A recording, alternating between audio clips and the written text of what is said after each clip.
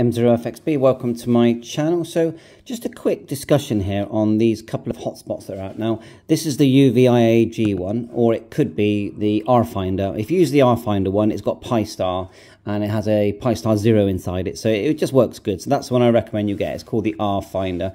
They're about £170 delivered in the UK, and the nice thing is they're completely portable. They have batteries in the bottom. These batteries are not expensive. Shows you how much charge you've got left.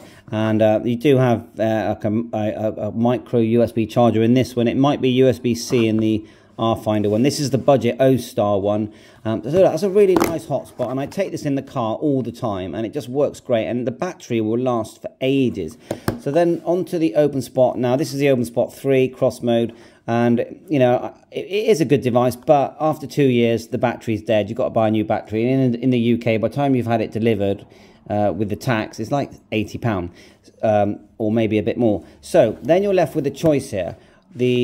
At the moment, for example, Shark RF are doing a promotion, and they're selling the Openspot 4, which does have partial cross mode except for D-Star, for £199 plus shipping, so about £220. But then you've got to add about £30 at least for tax. So it's about £250, but you don't get a TV. Where's the screen? Yeah, if Shark RF made a hotspot with a built-in screen, because what they have done is brought out a new app, so it's easier to configure using your mobile phone and the PC, but it still means you need 2 devices. Yeah, the good thing about a hotspot like this, 1 device, and it just works great. With the Openspot 4 Pro, you get full cross mode. You get an onboard transcoder chip. So basically the transcoding is better because the hardware is in the actual device. It's not reliant on the server back at Openspot like the Openspot 3 is to do good transcoding, and so you get better audio levels as well because it can be adjusted with the Openspot 4 Pro. It can't be. So if you get really loud and quiet stations on DMR, there's not much you can do about it with the Openspot 4, but with the Pro you can.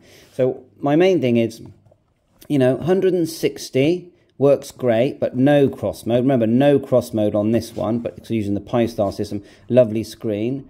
Or 250 with partial cross mode. Or if you want the Openspot 4 Pro version, you're talking about £330 UK, but you get everything. But after 2 years, the battery is no good, and when you do change the battery, you have to spend about £90. And I'm completely unhappy that the battery costs so much. You can't just, they haven't used a battery that we can just buy off the shelf and just swap over, because it's very simple swap. It's a simple little connector, and the battery comes out. But the problem is that the connector that is in the Openspot is quite specific to Openspot, and I've looked around and you can't find the same connector. You'd have to sort of solder around the other end of the battery where the wires connect to the battery to make it work. It's doable, but it seems very faffy. So that's my opinion. Bye for now, 7-3.